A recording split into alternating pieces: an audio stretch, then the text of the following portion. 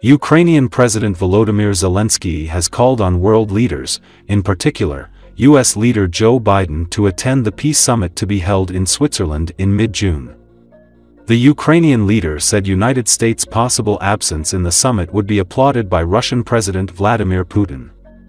Zelensky made the remarks on an official visit to Belgium on Tuesday, where he secured a military aid deal amid intensified Russian attacks.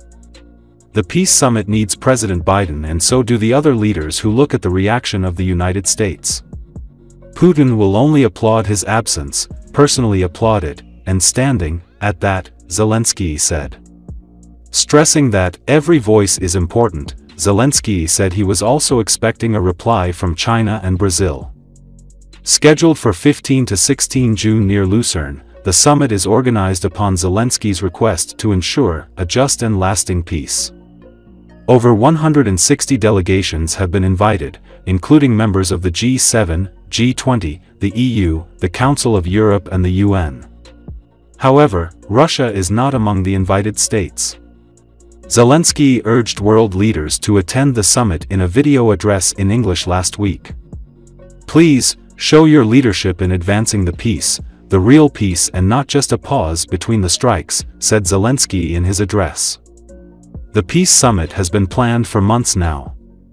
The complete agenda of the summit has not yet been publicized yet.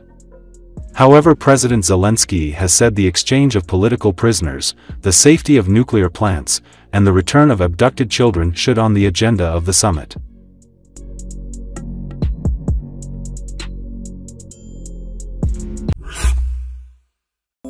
An F-35 Lightning II aircraft has crashed near Albuquerque International Sunport, New Mexico.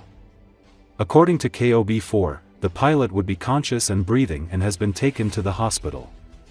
Though the F-35 is flown by the Air Force, Navy and Marine Corps, the F-35B was a development test aircraft owned by Lockheed Martin, a defense official said. An F-35B en route from Fort Worth, Texas, to Edwards Air Force Base, California, crashed after a refueling stop at Kirtland Air Force Base, New Mexico, Lockheed Martin said in a statement. The pilot safely ejected. "Safety is our priority, and we will follow appropriate investigation protocol." 2 civilians were also assessed at the scene, but did not require transport to a hospital. Jason Feger, a spokesperson for Albuquerque Fire Rescue, said that multiple agencies responded to the crash. The plane went down near the airfield on the south side of the Sunport, the airport reported on social media. According to Feger, the pilot was able to exit the plane and was hospitalized with serious injuries.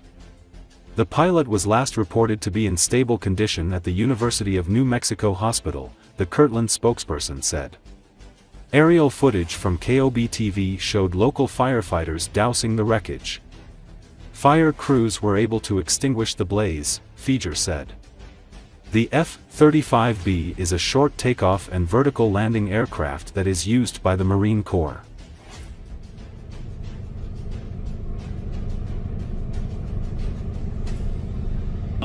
It'll be just a few minutes. As soon as we get further information, we'll pass along, but we might be sitting here for a few minutes now.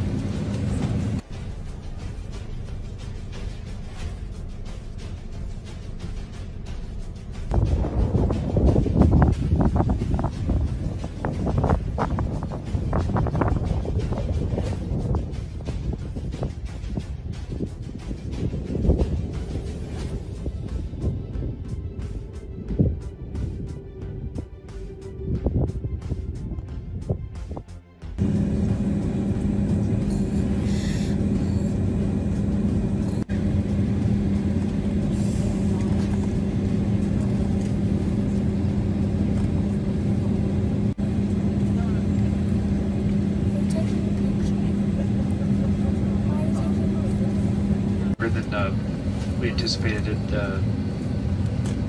the only runway that is currently operating here in Albuquerque has just been closed now, so it'll be just a few minutes. As soon as we get further information, we'll pass along, but we might be sitting here for a few minutes now.